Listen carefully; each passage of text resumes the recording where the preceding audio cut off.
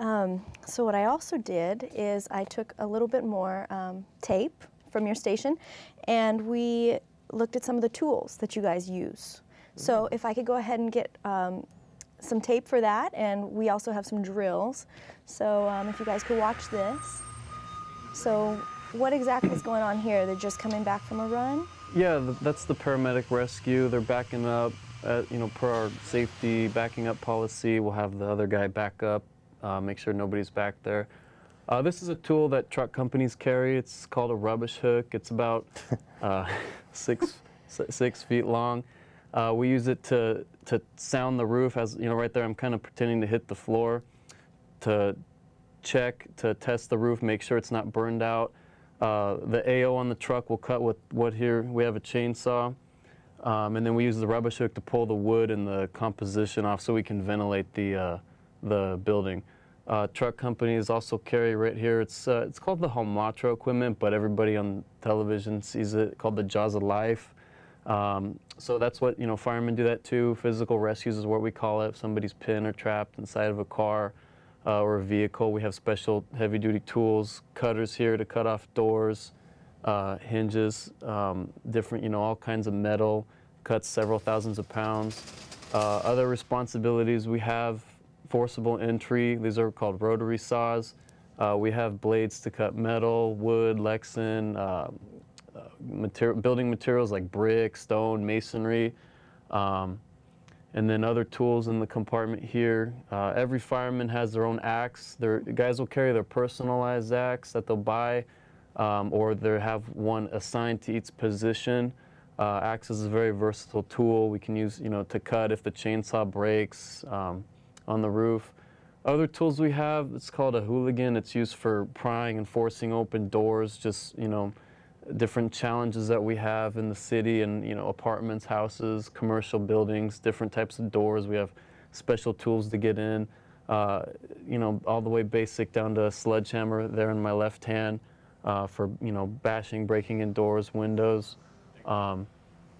Here, these are my turnout pants, turnout boots that every fireman's issued. Our station's lucky, it's 2-story. We have a pole for quick access from the 2nd floor to the 4th floor if we get a run.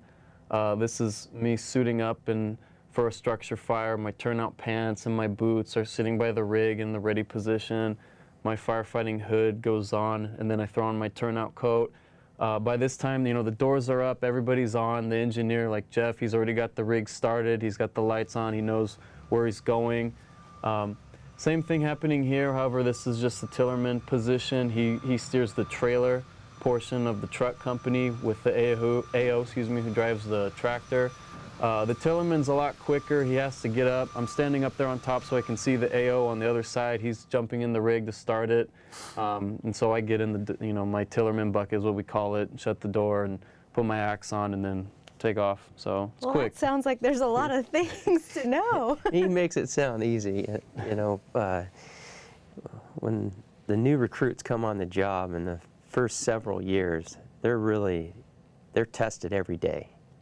And Jeffrey is saying he's got about 3 years on, so he's been tested really hard. And it's not just picking up the tool and going out and using it. There's so many hazards with these tools, and one slip of something, you can lose an arm, a finger. You're seeing problems with the cars on fire, airbags, cutting into an area that deploys the airbag. And all these things you have to be aware of. Side curtains when we're cutting the roof off. And so there's a lot more detailed in the training to be able to use this equipment without getting hurt. Well, you definitely need a big toolbox. We have one. But so now, what could you tell me, how competitive is it to become a fireman right now? Because I know the state of the economy, it's so tough. And I know you were saying before, I mean, it's a hard time right now. Yeah, we're still having classes. Now, it's changed since I've came on.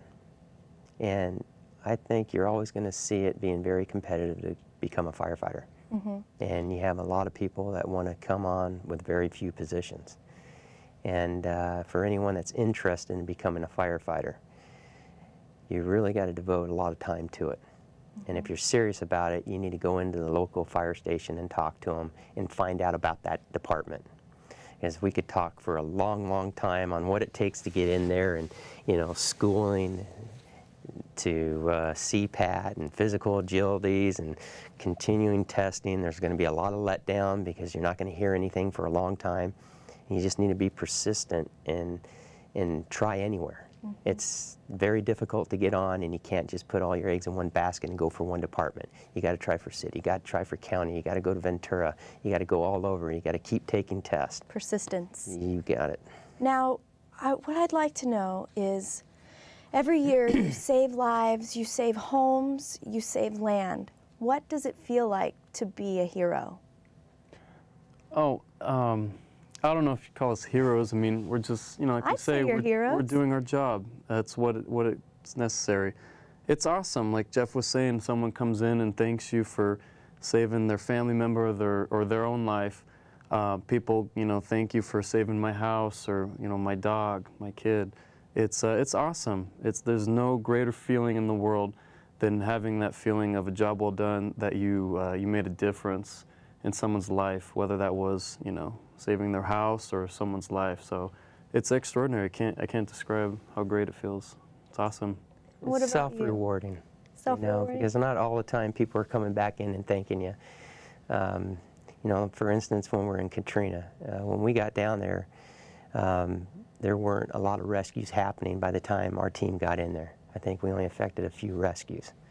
But everyone was told to leave their houses. So what we were doing is we were coming into the houses, making entry, going in there, places ruined, but people's pets were trapped inside the house. And so we saw a lot of dead animals that didn't have water or food. So by opening up the doors and getting in there, we started seeing some of the pets. I remember this puppy was up in the bathroom, up in the second story. So he had drank all the toilet water and there was nothing. So I went searching through the house and went up there and started hearing some scratching noise. So I came down in the kitchen, took my knife, cut open a can of corn or something to give to the dog. But we were doing a lot of things like that. I know these people got their animals back at some point, because we would say, hey, we found a dog at this house. We opened the door to let him out, and then other people would go in there and rescue the animals. So I'm sure these people were real thankful for, you know, anything that they had left. All of your when we're out there, and you know. That's an incredible story. I'm so glad that you guys were with us today and to hear your stories, and so we could all know a little bit more about firefighters and what it takes to be one. But unfortunately, we're all out of time today, so thank you very much for joining us. This is Kristyn Fryrear for On Point.